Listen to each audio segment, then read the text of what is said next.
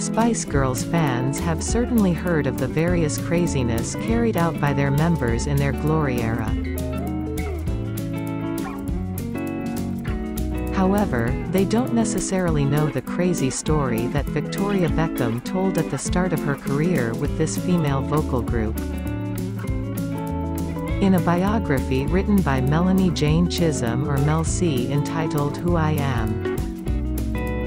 My story, it is said that Victoria Beckham or Posh took off her pants and threw them out of a taxi after they signed their first contract. When we arrived, the taxi was a complete mess. There was lipstick, champagne, and flowers everywhere. Even Victoria's pants were thrown out the window, he wrote. As a result of this incident, their manager, Simon Fuller, had to pay a fine of up to $81 US as compensation for the Spice Girls' wildness in the car. Their party didn't end there.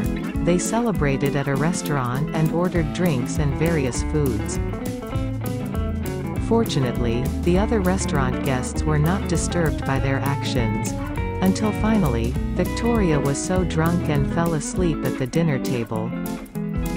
And of course, she was still without pants, he said.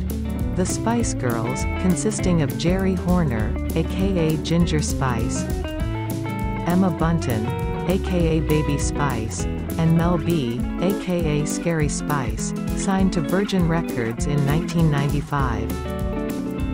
Their first single, Wannabe, came out in June 1996.